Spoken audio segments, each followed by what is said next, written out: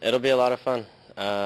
Last time we went could have been a lot more fun, but it was Rude's first game in charge, so it was a little more work than fun. But I think with Bruce in charge, it'll make the trip enjoyable. We'll get a great game out of it, an opportunity for some guys to play who probably haven't played a lot, and for us, an opportunity to show what Major League Soccer is about, what the Galaxy are about in a different country. I'm looking forward to it.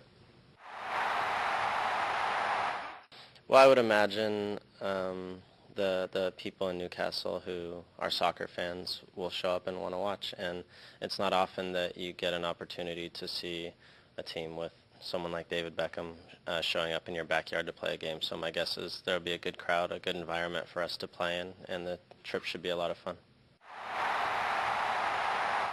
We're looking forward to it, obviously. Going to Australia was a great experience the last time we were there. We've got some matters to finish here in the MLS first. Once we've finished that, then it'll be a good way to end the season.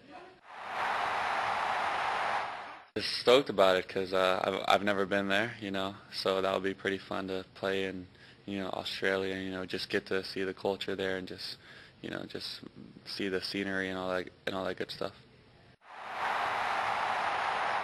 I don't know if I'm on their good side. I scored 2 goals against the Australian national team, so I don't know how that's going to sit with the people there. But it was an exhibition, and it wasn't that much at stake. So hopefully, I'll be embraced, and people will cheer for a good soccer match.